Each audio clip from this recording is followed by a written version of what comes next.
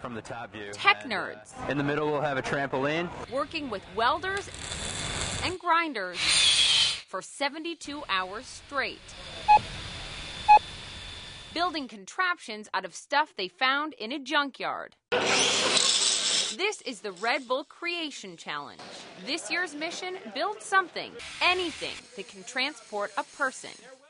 This is the start of the hamster wheel hoop for the Human Hamster Wheel Project. It expels just carbon dioxide gas, so we're going to use it to like blow bubbles. Teams compete to build an invention. They're judged by other hackers.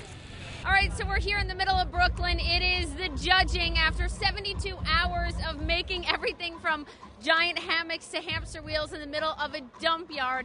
Whoever wins is going to walk away with $10,000 and a pretty big title.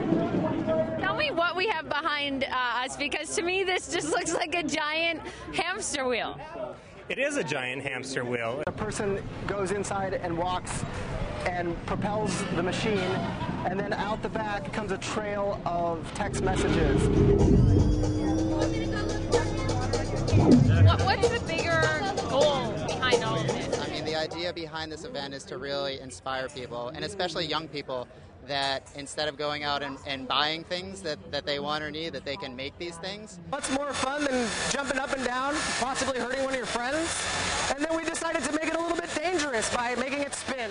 It was really, really impressive to see what these crews came up with. I mean, they were some of the most creative people in the country, and we brought them all into one place, and the inventions that they came up with were all brilliant, but all incredibly diverse. The winner of Red Bull Creation, 1.21 gigawatts. Thank you. All right, so my hometown team from Minneapolis, Minnesota won. I was rooting for them. And here's the trophy. Final thoughts, guys. What's next for you? Sleep.